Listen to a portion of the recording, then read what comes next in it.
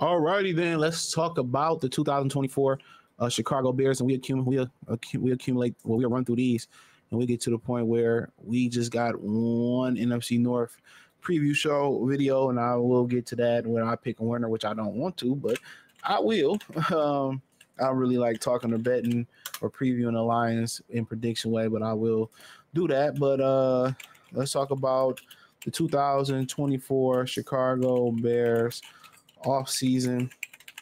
They've done a lot. Possibly traded away CJ Stroud last year. Could have took a shot at they could have took a shot at and messed it up and got Bryce Young, but we don't know. Bryce Young in a messed up situation, to be honest, man. And yeah, that's unfortunate, man. He's in a messed up situation. So off-season wise, man, let's see if we can get a more current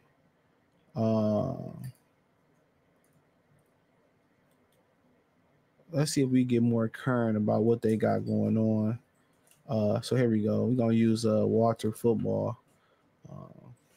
They're a little bit more current on what they got going on. Obviously, we know they went out there and got some dog-ass receivers. Retained DJ Moore, which I think he the best number 2 receiver in the league, or one of them. Keenan Allen, he gonna move all the way around the formation. They got the kid out of Washington, Romeo or Duzier. I don't know, I mispronounced his name, no disrespect.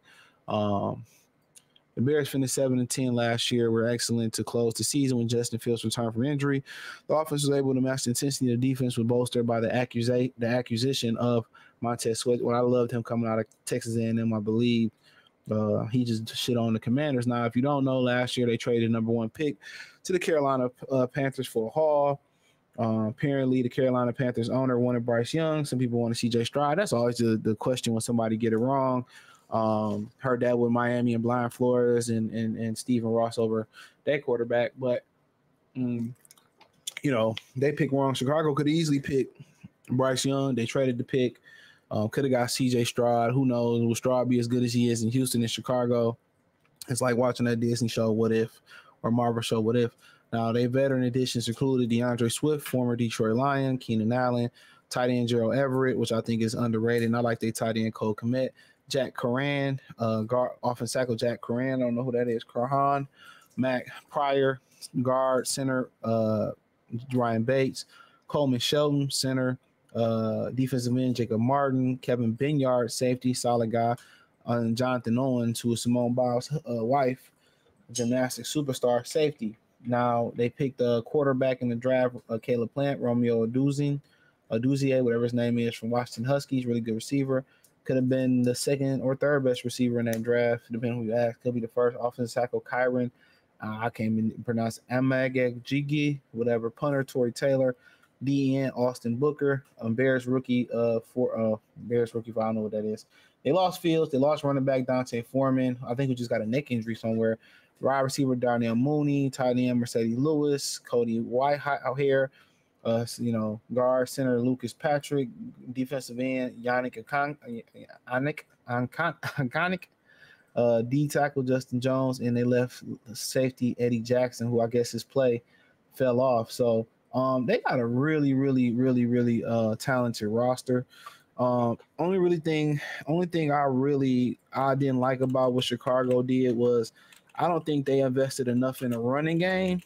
DeAndre Swift had a solid season last year with he had a solid season with the Eagles. With the Eagles had one of the better offensive line. He was running for 5 yards before he actually was touched, right? And I just think, he's more of a scat back we've seen in Detroit. He's going to be a dynamic back when healthy. But I think they probably should have invested a little bit more in the running game with the power running game. And I think them investing in so many receivers, got a good, tight end in Cole Kmet, good receiving tight end and Gerald Everett, good, tight end and Mercedes Lewis blocking tight end. He got to be like 40, ain't he? But, when you look at it, DeAndre Swift and Khalil Herbert, they more scat back. So that lets offensively, they're going to spread it out and allow Caleb Williams to air the ball out. Now, did they make the right decision to get rid of Justin Fields? As of right now, looking at preseason, and Fields not beating out Russell Wilson, which I think he never had a fair chance to do so. Right now, yes, but only time will tell. They had to pay Justin Fields, and there still was questions about, you know, whether he was going to be ready. I mean, you got the number one, you got the number one pick 2 years in a row.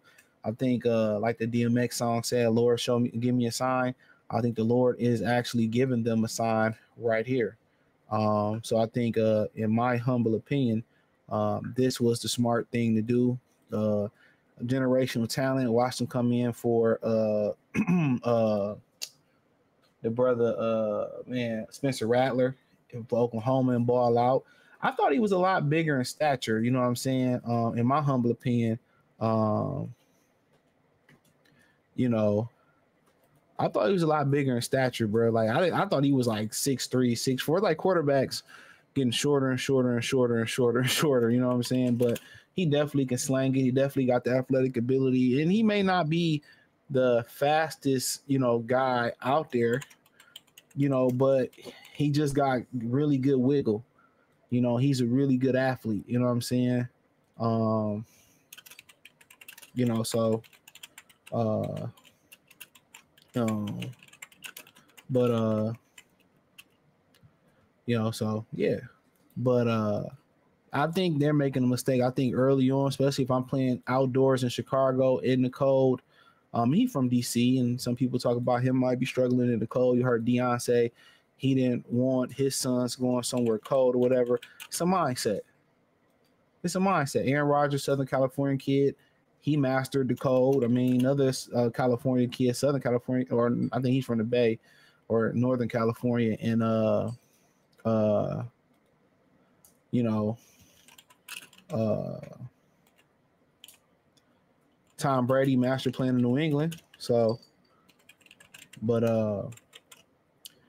but uh, but yeah, I think he'd be fine. He from DC. Get cold down there. Um, but yeah, I think he'd be perfectly fine. I just don't. I think when you got a young guy like when you got a young guy like him, I think they continue to invest. Obviously, we just said they continue to invest in the running game, right? So I think they should continue. I mean, invest in the offensive line. They should invest in more into the power running game. Maybe should have kept Dante Foreman, in my opinion. Now, I'm not saying that DeAndre Swift can't run between the tackles. It's more, it's more about him, durability wise. You know what I'm saying? But and he could do some things out inside the tackles, catch the ball, run outside the tackle, catch the ball, and receive the ball. So, he can do everything. But I just think they need more of that David Montgomery power back they can lean on and hand it to about 20, 20 to 15 to 20 times a game. I think that's what they pretty much missing, in my humble opinion. And I think they're signaling that they're going to throw that football around, and that can open up to him getting hurt. Throwing a lot of interceptions. And I think they should be focusing on handing the ball off about 25, 30 times a game. And then, trying to get the ball to their playmakers. But they're clearly saying that they're going to trust the golden arm of Caleb Williams. And that can open them up. If that offensive line don't come correct, or he hold on to the ball a little bit too much, that can open it up for him to get into some trouble. To be honest, he can go out there and get hurt. He can literally go out there and get hurt. But other than that, man, when you look at their defense, I mean, they played really, really well. They played the Lions, I mean, on my team, really, really well, man. Last year, and they added some monsters, and it was funny to see Eddie Jackson go. He was like a thorn in our side for years. But in football, you just never know. You just never know when your expiration date is coming. So many hits, so many blows. You know what I'm saying? It could be a wrap. It could be a wrap. So, but nonetheless,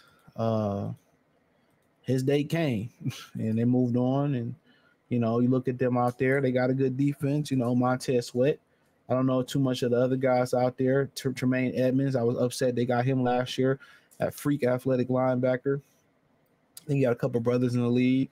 Jaquan Brisker loved him coming out the draft, and I guess they handed the reins over to him at that safety spot. Kevin Binyard, he old as hell though, but Binyard is good at getting interceptions. He been good at turning that football over, 9-year pro. Shout out to, HBCU, Tennessee State, and he good at getting picks.